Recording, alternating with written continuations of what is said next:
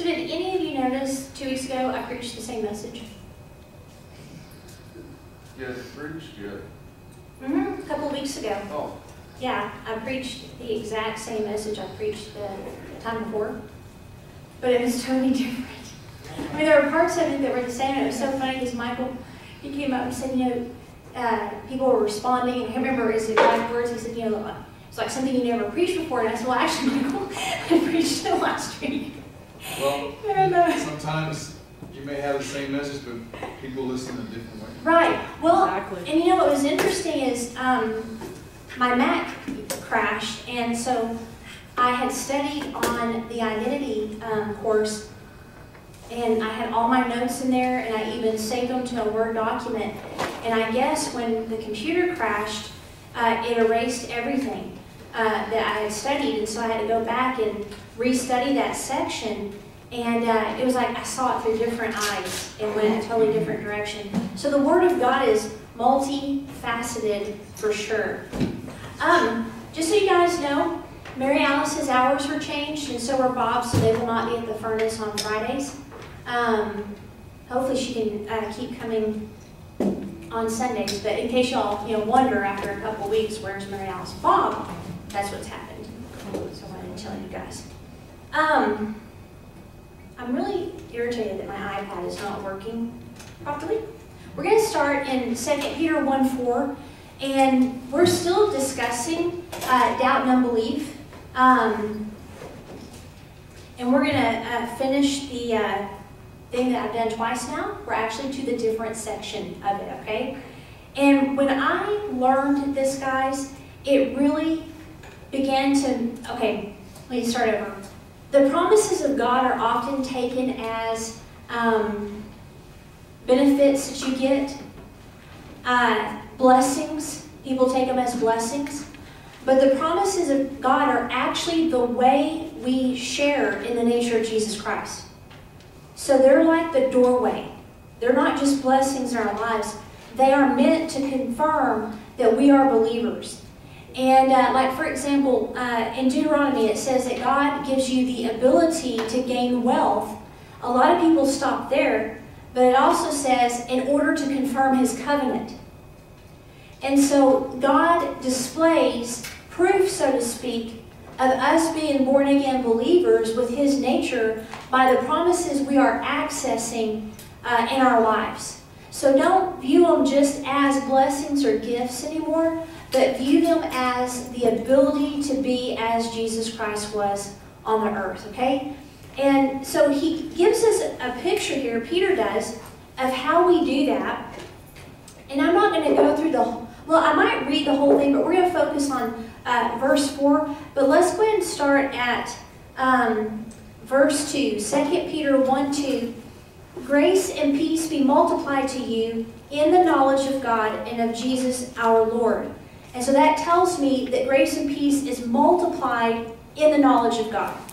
It's not multiplied outside of knowledge of Him. It's not multiplied by breathing techniques, anything that you might do that's physical to bring peace. His peace is not as the world gives. It's supernatural.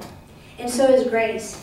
As His divine power has given to us all things that pertain to life and godliness through the knowledge of Him who called us by glory and virtue. So again, the divine power has given us everything we need. There is nothing lacking whatsoever, but it's through the knowledge of Him.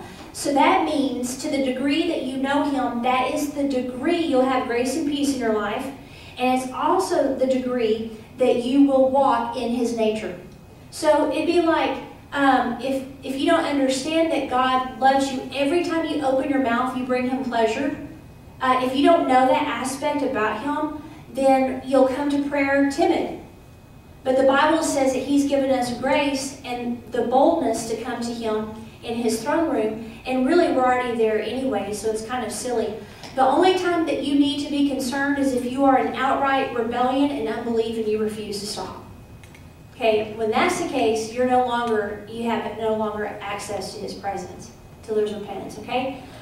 And so then he says, by which have been given to us exceedingly great and precious promises, that through these you may be partakers of the divine nature, having escaped the corruption that is in the world through lust. So exceedingly great and precious promises. Paul could not make them any more fantastic. Paul was very dramatic in his writings. I mean, he would use, these super abundant, over the top words to emphasize to us what we've been given.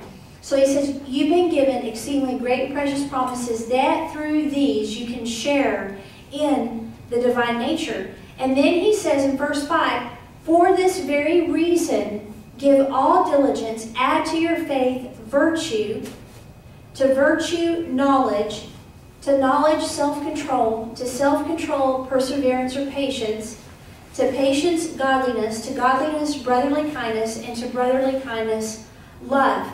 For if these things are yours and abound, you will be neither barren nor unfruitful in the knowledge of our Lord Jesus Christ. So right there he shows you the way to be fruitful in your walk is to know what the promises are, access them through getting to know who he is and who he is in you, and then adding the different characteristics to your soul life, basically, in your thinking, so that you're not unfruitful.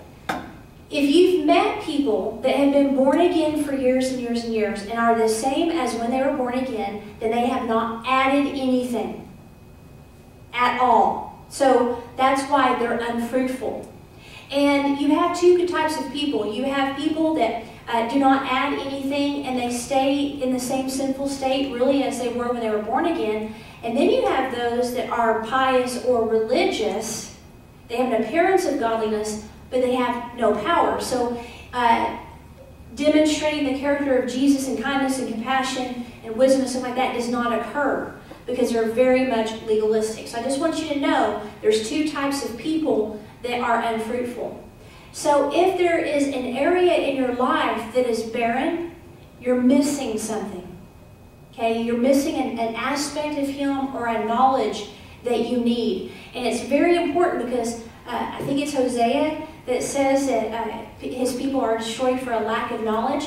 People stop there, 4:6. Yeah. Okay, it's actually knowledge of God.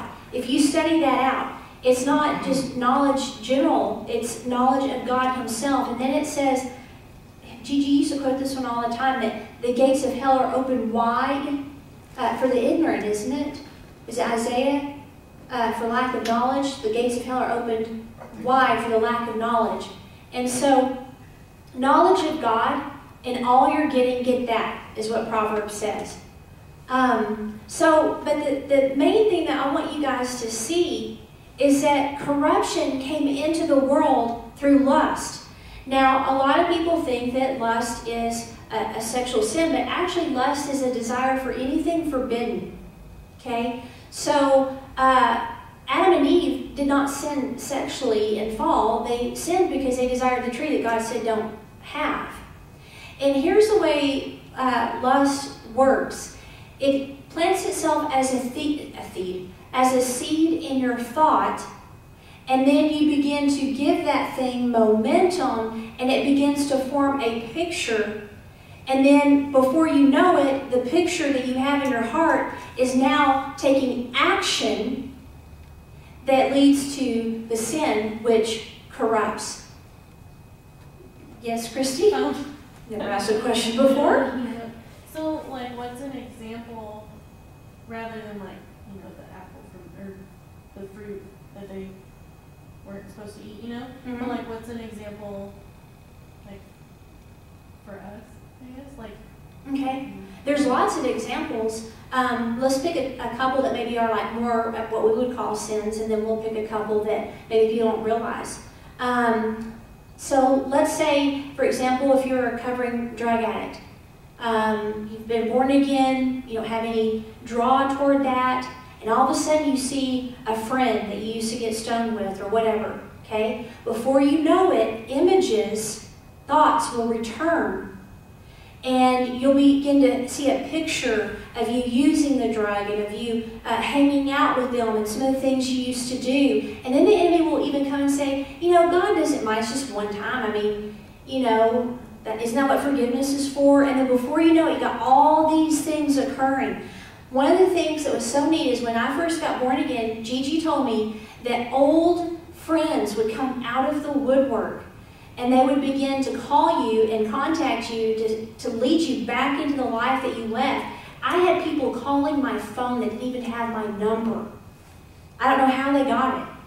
And so if I would have entertained the thought, I could have gone down that road and then I would have found myself back into that life. So that's an example. Another example is, this was so good. Dr. Harfish was talking about when God calls one spouse, he calls the other. And he said they might serve in different roles, like your dad. He is more one-on-one with people, and I'm more in front of several people.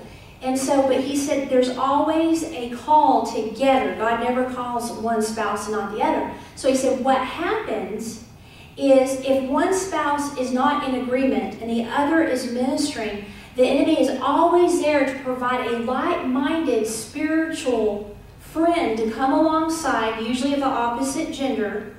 And so they begin sharing a relationship of spiritual things is improper. Now, where does the thought come in? Well, the thought comes in where, because it's out of order, one or the other can begin thinking thoughts of, I married my spouse before I was saved. Maybe I shouldn't be married to this person anymore. They're obviously not in agreement.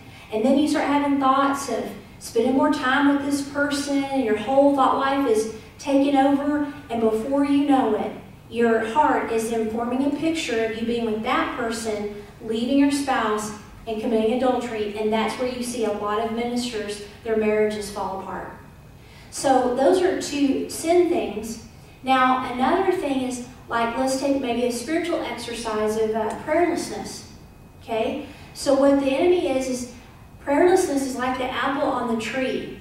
And so what he'll do is he'll distract us. He'll create emergencies, or he'll lie to us and say, well, you don't know how to pray. When you pray, it's kind of boring and stuff, and blah, blah. And so we create this picture of ourselves as not knowing what to do, therefore we just don't do it. And then the prime example is when you have a body of people that get together, you're going to have tiffs and offenses and things, and so the enemy will begin to form a picture in your head of the other person due to offense that is incorrect. And so before you know it, offense has entered into the body and it'll spread. Does that answer your question? Okay, so there's different ways. It's not just sin, as we call it. It can be relationship. You know? Are you okay? Okay. Any other questions? An idol. An idol? Any kind of an idol. Any kind of idol. Even like worship can be an idol. Like one of the things that has actually been hard for me that I have to really guard is my own personal time of worship. Because now I'm used to singing with Christy and I'm used to you guys. And so if I'm not careful, I have a really rough time worshiping on my own with music. And I did not expect that. So then I'm like, this is stupid. And so I spend like 15 minutes trying to find something that I can connect with. And so usually I'll just put it down real low and do my own thing. But yeah, it can definitely be an idol. And a big one, I think, is ministry. Ministry becomes a huge idol. People get an image in their head that they're only significant if they're ministering. And so before they know it, that's their identity instead of being a son or a daughter. So yeah, anything that's idolatry. And of course in our world we don't have straight up Buddha and things like that in America as much. It's getting more and more. So those things corrupt. So anything that God has said is forbidden is considered off limits, and if you begin to lust after it, you can fall into corruption. And the thing is, the first thing to do, if you fall to lust, confess it and stop. Remember I told you guys that never once in the Bible does it say to ask for forgiveness? Do y'all remember me saying that? Mm-hmm. Well, in James, and I always admire people that are able to just go to people and say, I did this, and it was sin, and blah, blah. I love that because for a lot of people, that's really hard for them to do. But it says in James 5, let's read 13. Is anyone among you suffering? Let him pray. Is anyone cheerful? Let him sing psalms. I like that. Is anyone among you sick? Let him call for the elders of the church and let them pray over him, anointing him with oil in the name of the Lord. And the prayer of faith will save the sick, and the Lord will raise him up. And if he has committed sins, he will be forgiven. Now notice it was a prayer of faith. And that person being healed, that results in forgiveness. Isn't that interesting? And then it says in 16, confess your trespasses to one another and pray for one another that you may be healed. The effective, fervent prayer of a righteous man avails much. And I find that interesting that he's calling a man righteous that's needing to confess sin. And so that's really important. Once you confess sin to the Lord and once you confess sin to another, it's done. He's faithful and just to cleanse you of all sin. And I find a lot of people actually have unbelief when it comes to forgiveness. Okay? And so the Israelites and the religious leaders of the Lord's day had deceitful influences in their heart. Remember, let's turn to Hebrews chapter 3 and 4, where it says, verse 12, chapter 3, beware, brethren, lest there be in any of you an evil heart of unbelief in departing from the living God. So number one, an evil heart of unbelief causes you to depart. And so people that are withdrawing from God, they are in unbelief somewhere. Okay? They're not exercising their faith. And then it says, but exhort one another daily while it is called today, lest any of you be hardened through the deceitfulness of sin. And so that is very important because now once you mature in the Lord, you recognize all sin is bad. You're not pulled like maybe when you're a baby Christian, but the enemy will lie straight up to baby Christians and immature and make them somehow believe that it's okay to do what they're doing. I'm sure you guys have heard the doctrine that weed was made by God so we can smoke it. Yeah, I heard that the other night. Yeah. It's that was stupid. me when I first got saved. I was like, well, it says so in the Bible. So Right. we took it while we were reading the Bible. Christian too that said that. Mm-hmm. No. He claimed to be a Christian. This Christian guy said it's okay to smoke weed, because God created it. Yeah. Oh my goodness. And so, here's an answer to that. Number one, do you want to destroy your lungs?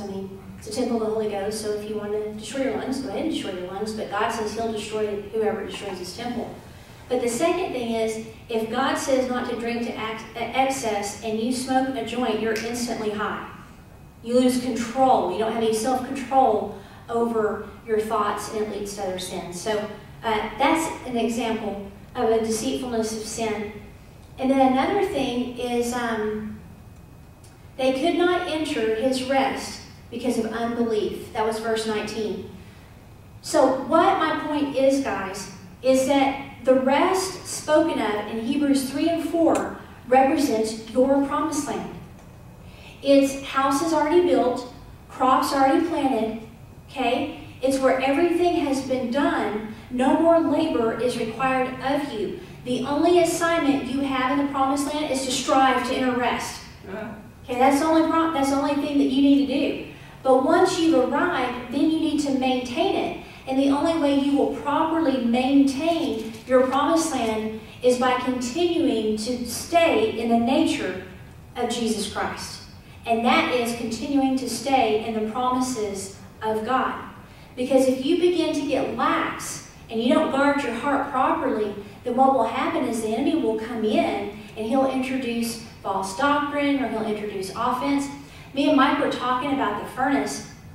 And I said, I said, if the enemy hits in any way to try to destroy what God is birthing here, I don't feel it will be a straight up frontal attack. I feel what it will be is a very subtle, insidious thing. Like it'll either be pride, or it'll be someone that comes in and brings in false doctrine, and some of the people believe it.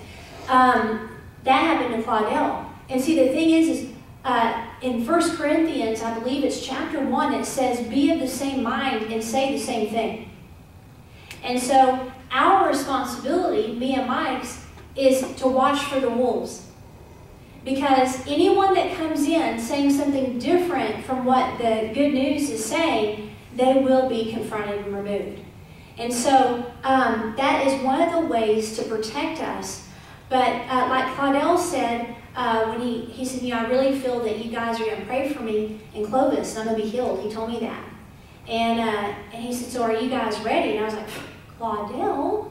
I mean, the first peeps know that God heals all the time. There's just no question, I said, so I'll let them know. We'll be praying about it. And whenever you're ready, you just be prepared to put those crutches in the back of your car because you won't need them anymore. And he said, well, okay. And he was all excited, And he said, now, a miracle like that can draw attention. I said, I know. Because I don't want attention drawn. Because that brings up a whole new set of problems. Mm-hmm. So those are things that are very real and that are going to happen in the future that we have got to make sure that we have laid a solid biblical foundation on the Word of God, the Apostles' doctrine, and nothing else, and that we have hearts that are humble and that know how to be in His presence.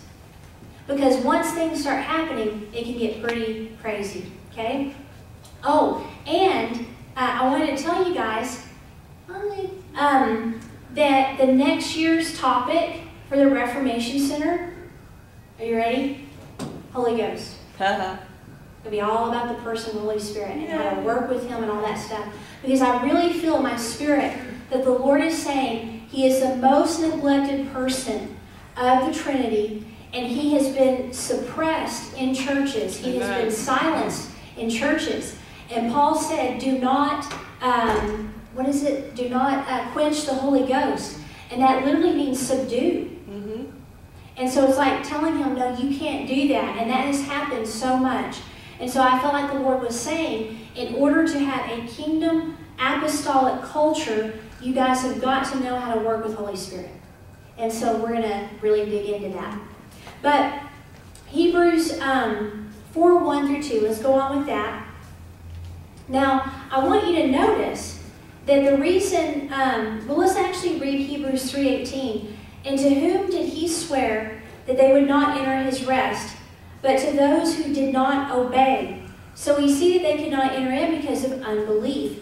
God connects unbelief with a refusal to obey Him. Okay? So anytime there's disobedience, there's unbelief in His eyes. And then He says in 4:1, therefore, since a promise remains of entering His rest, let us fear, lest any of you seem to come short of it.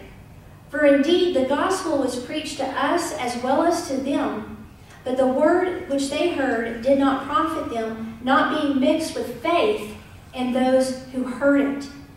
So that means you can listen to the word over and over and over, but if you're not actively combining what you're hearing with faith, it will profit you nothing.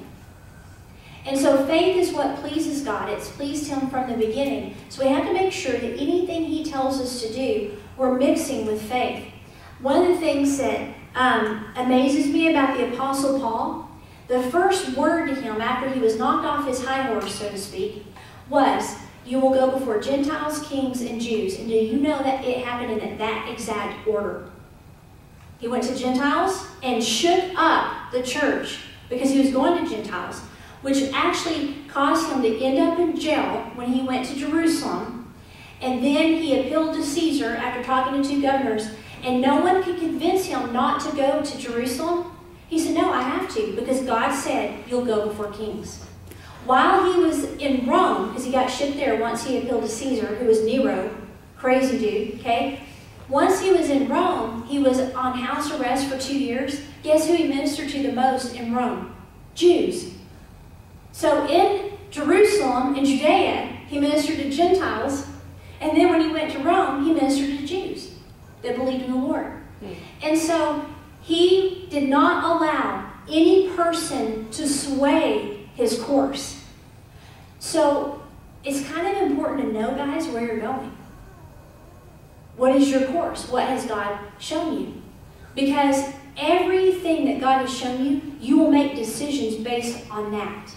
It says, without prophetic vision, the people perish or cast off restraint. And so those that fail or disqualify themselves, they have no vision. They don't know why they're on earth. So can y'all answer that? Do y'all know why you're here? You do? Okay. Worship. There you go. That's like the base. You know what I mean? Like, it's the foundation is worship God. Okay? So allow that to influence all of your decisions. And then it says in verse 6, since therefore it remains that some must enter it, and those to whom it was first preached did not enter because of disobedience, again tying unbelief with disobedience, he designates a certain day, saying, David, today, after such a long time as it has been said, today if you will hear his voice, do not harden your hearts, for if Joshua had given them rest, then he would not afterward have spoken of another day.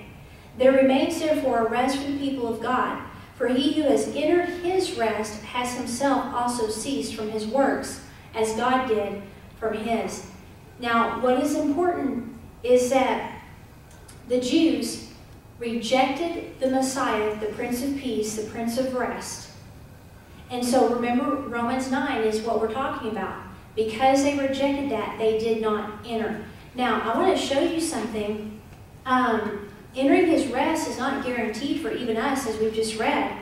But in Romans 11:16, well, actually, let's go up to 13.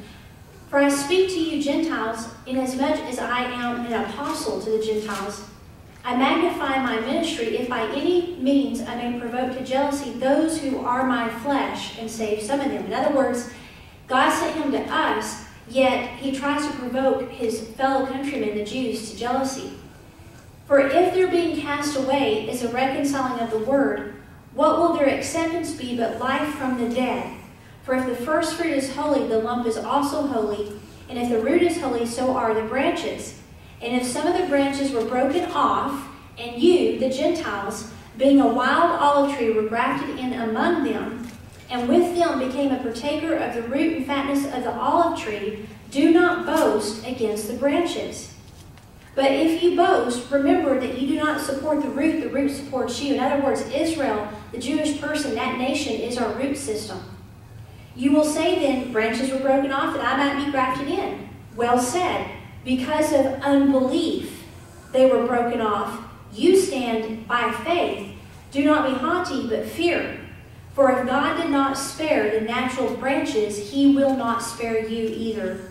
Therefore, consider the goodness and severity of God. On those who fell, severity, but towards you goodness, if you continue in his goodness. Otherwise, you also will be cut off.